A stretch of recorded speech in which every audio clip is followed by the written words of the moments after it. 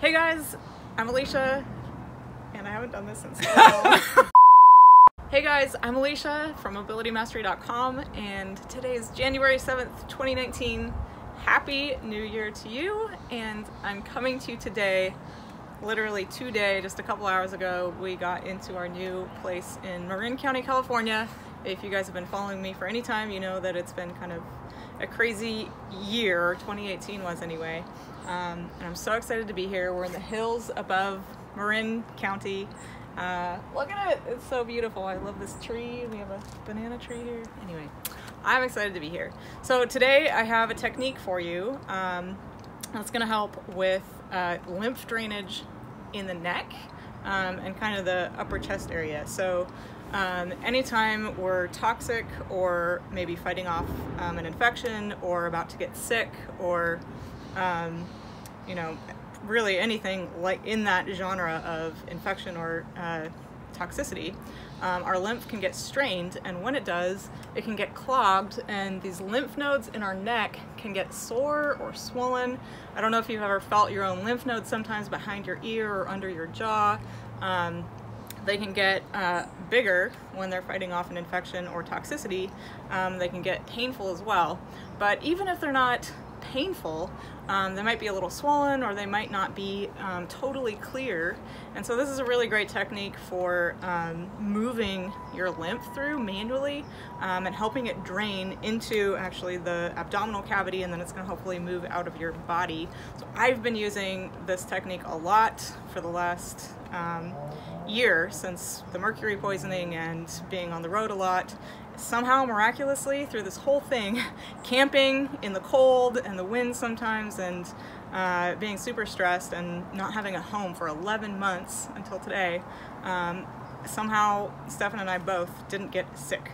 I don't know how that happened, but my lymph nodes definitely got a little swollen sometimes, and every time they got swollen or I felt like I wasn't moving toxicity through, I would do what I'm about to show you today to help drain the lymph, and I wouldn't get sick. So I believe this works, and I'm excited to show it to you today.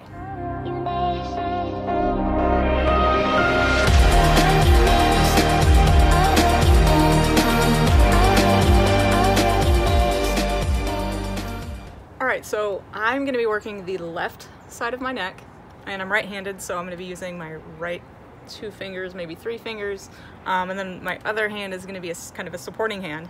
Now, if you've been with me for a long time, then you may recognize what I'm about to do from another technique I've shown you, which is how to release your SEMs and your scalenes. And we're actually going to combine a little bit of that method today with some lymph-specific movements. So I'm going to show you both, and then I'm going to show you combining them. And I like to start from behind the ear here, and I might just start by palpating, right? Like palpating all around the ear, right up to the ear, under the jaw. I'm just looking for tender spots. So if you find a really tender spot, then you're going to want to spend some time there and kind of focus there, because that means it's really blocked there, clogged, and your lymph is trying to help you, but it needs some help to drain. So fascial release is going to help, you know, unclog restriction in the soft tissue system that could be blocking that lymph from actually draining fully. And then we're going to combine some more longer, softer strokes of movement that help drain the lymph down towards the ducts here, and then push it into, you know, the abdominal cavity where it can actually go out and move out of the body. So you know, I'm actually doing pretty good. I don't have a whole lot of sore spots right now, which is good.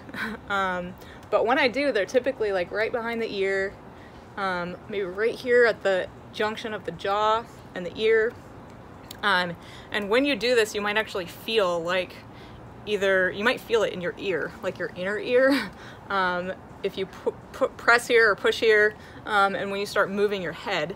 So just want you to know that's normal, and this can probably help clear some of those inner ear canals as well if something is blocked like internally in there. So I'm going to use these 2 fingers, and then this one's supporting, and we're going to combine pressure here with head movement, and then a little bit of movement here. So this is the fascial release part of what we're doing.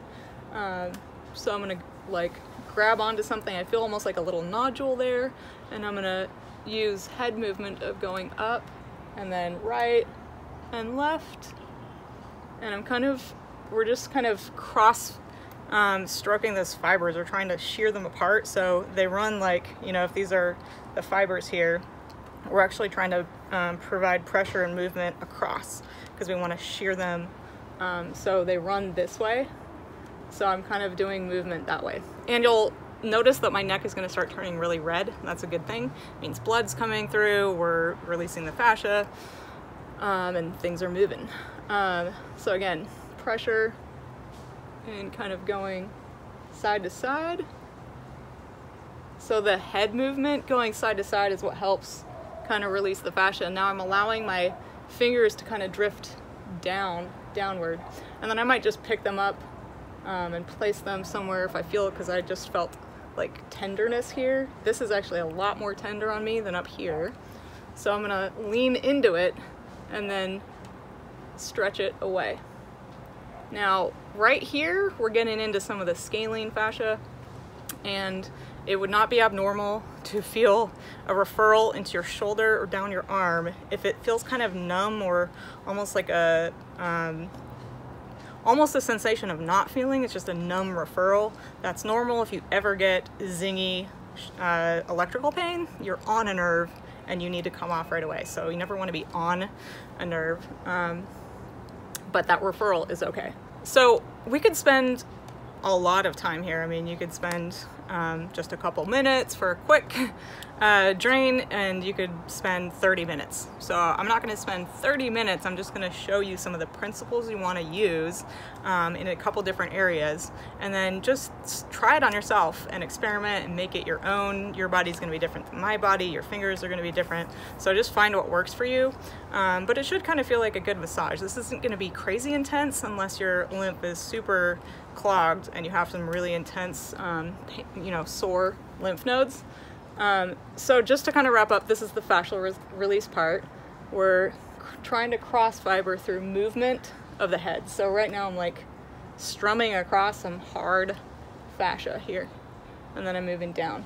So I would work my way all the way down and then into the clavicle. And now this also, once you get down here, is important to open up the subclavius area and a little bit of that pec fascia, because that's going to help drain it all the way down in that lymph duct area right here. And so you're going to just kind of grab your soft tissue and then move your head, and you can probably see how taut my skin is, but it's the fascia too. And then I can even do jaw or mouth movements here of like opening.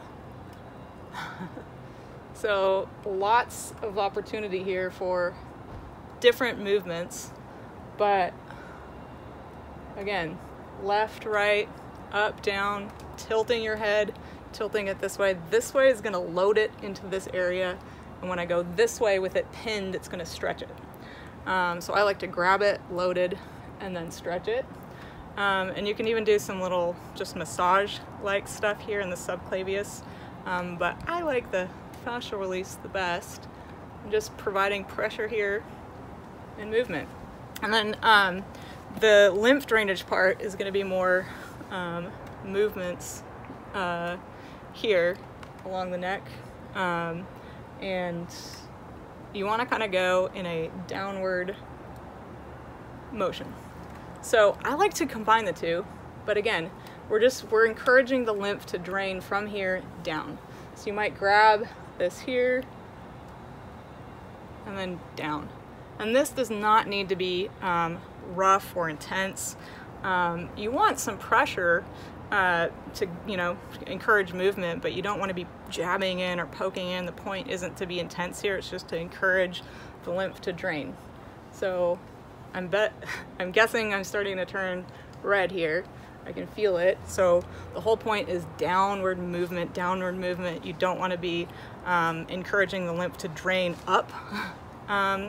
You want it to go down. So always going down when you're releasing the fascia. It doesn't matter as much, it's more of that pin, and then moving your head to release it through the movement of the muscles and the fascia itself. So I hope that makes sense. And of course you're gonna wanna do the other side as well. All right, so give that a try, and you know, just keep in mind that what I showed you doesn't have to be done exactly like I showed you. I'm giving you guidelines, and I give you total permission to make this your own, experiment, use different fingers maybe than I'm using. You don't have to do it the way I'm doing it, but some of the principles that I just taught you can be used, you know, throughout your whole neck or under the clavicle like I showed you, and you can spend anywhere from 5 minutes doing this, 2.5 minutes per side, to honestly, you could probably spend 30 minutes working this whole area.